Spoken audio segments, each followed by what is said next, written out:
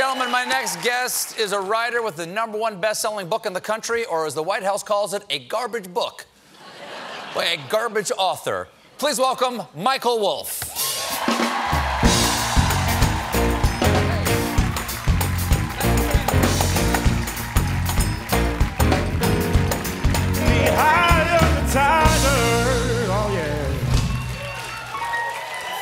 Thank you once again for this exclusive interview. You know he's watching. Oh, he always watches. This is his favorite show. And he asked, one of the remaining contacts I have said he asked for my media schedule today. So that might mean that all he's done today is watched me on television. Wow, congratulations. Congratulations. Dude, are you in any way surprised by the splash this book has made? Of course. I mean, you are surprised? I am surprised. You described the president as mentally unstable, unfit for the office, basically like kind of gibbering to his cheeseburger when he goes to bed. And he's got the launch codes. Why wouldn't that cause a splash? Because I thought we knew this. It turns out...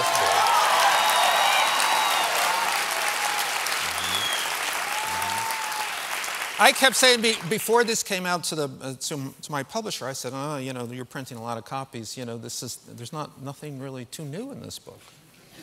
Oh, you said that to your publisher? Yeah. And he goes, "You're crazy. Sit down." Yeah. Okay. Well, you said in the forward of this, you say, I want to get this right. You say, this in your author's note, you say you eventually, after going through all your material, settled on a version of events I believe to be true. What does that mean? It means it's the Trump White House. Everybody is telling you different stories. Let's put it this way. Everybody is lying in their own particular way because that's what you do in the Trump White House. So I had to go and take whatever the event was, find as many people as I could, and then use my judgment. So it's just a judgment call as to what stories to include and what stories not to include. Well, what version of stories to include? In other words, there's a story in the book between a fight between Steve Bannon and Hope Hicks, and they're running down the halls of the West Wing into the Oval Office, and I got two pretty different accounts there from one side and from the other. So then I went to other people and thought, okay, I know these people well enough. I'm confident I've got it. Who did you believe? Did I get it? Which one did you? It was a combination. You have to believe neither of them in this situation. So some, okay, this is the Hope side, and this sort of seems true. This is the Bannon side. This sort of seems true. Now, this is the Trump White House. So everybody, I mean, they would kill each other. You have these two sides who would be each other's assassins if they could be. So therefore, how do you get the truth out of one side telling you one thing, one side telling you the other? But in this world that you were in the Trump White House, the actual existence of it is such a crazy thing that is so unbelievable. 2 years ago, if you had said, look, I'm looking at the facts here, and I'm going to say Donald Trump is going to be president, we'd say, you're absolutely crazy. That's not going to happen. A completely aberrant enterprise. So you go in there, and you hear these events, and you think, this is completely aberrant. And this is the nature of this book. How do you put that into a narrative, into a story? How do you do it in such a way that it makes sense, that people can read this and say, okay, I'm pretty confident that I now have some understanding of what's going on. So how should I read it, though? Because I'm deeply conflicted when I read this. Because it's not that I'm not enjoying it, I am enjoying it. But it's not that it doesn't upset me, it does upset me. So on a certain level, I'm not enjoying it. As a comedian, sure, I'd love all this to be true so I can make jokes about it. But as a citizen, I don't want any of it to be true. And you don't have sourcing, at least not listed, for everything you've got in here. So how much of it should I believe? But this is what you should believe, all of it. That's the alarming thing, that this is all true. But I do have to exercise some judgment. And you say you've got recordings of a lot of these interviews here. Why not release the recordings so you can slap down the character attacks against you by the White House? Because I'm not in the recording, I'm in the writing business. You gotta, you know, if you want to turn to a recording, there are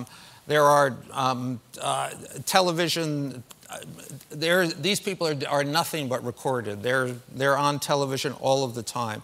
I'm offering something different. I'm offering, and this was totally mystifying to people in the White House, I'm offering a book. You sit down, you read it, page after page after page. Does the story, does this comport with what you already know? Does it make sense? Does it have an internal integrity in which you come away saying, I think I understand this now? That's my job as the writer. I've got your greatest hits of this book right here. Some of the things, he's semi-literate, he has 3 TV screens in his bedroom, he goes to bed with a cheeseburger at 6:30, he has a long-time fear of being poisoned, he likes to eat at McDonald's. And this is just on one page. Yes. He fails to recognize friends at Mar-a-Lago, repeats stories over and over again. Bannon says that the Russia meeting was treasonous. Sam Nunberg only got to the 4th Amendment before Trump is pulling, down his lip. Ivanka and Jared have made a deal with themselves. One of them is going to run for president. She makes fun of Trump's hair. But Ivanka is going to be the first one to run for president. And then Jared gets to go. Yeah. Is there anything in your book that you want, I can't believe nobody's picked up on this. Like, this was the shocking thing to me that nobody's picked up on. Is there something in here that you say, like, I can't believe nobody's asked me about this event? And this is less of a funny, this is like a fundamentally serious thing about this, that everybody in the White House had their own press secretary. So the president has his own press secretary, not Sean Spicer, but his private press secretary. Jared had a press secretary. Steve Bannon had a press secretary. So there are all these different press operations. So the answer, why are there so many leaks in this White House? That's what they did all day. That's what the operation was. So everyone's spinning their own PR all the time? Everybody. There are essentially different White Houses with these little staffs going out, talking to the press all day long. Anything when you were there that gave you hope? Like, oh, they do this well. Mm-hmm. People got to go to sleep after this. Yeah. Nothing. Do you think... I mean, this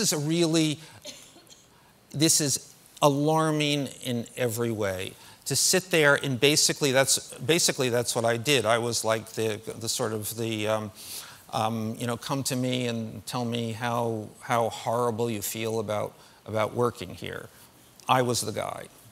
Wow, and just people would reach out to you because they needed somebody to talk to? I think the truth is that they were talking to everybody, and that but only you got the book. I'm the only person who was willing to say this, because I'm the only person who doesn't have to go back again. I mean, I wouldn't go back again if I were you. I mean, all of the reporters in the press room and in the briefing room, and I was careful to stay away from there. I never went in as a reporter. Yeah. They all have to show up there again and again and again every day. Oh, I see. I do not. So this is the real story. Well, thank you for the book. I look forward to the tapes. Thank you so much. Michael Wolff, the book, Fire and Fury. It's the #1 book. We'll be right back. Wow, what a cliffhanger. What's going to happen in the next Late Show video? Click subscribe to find out.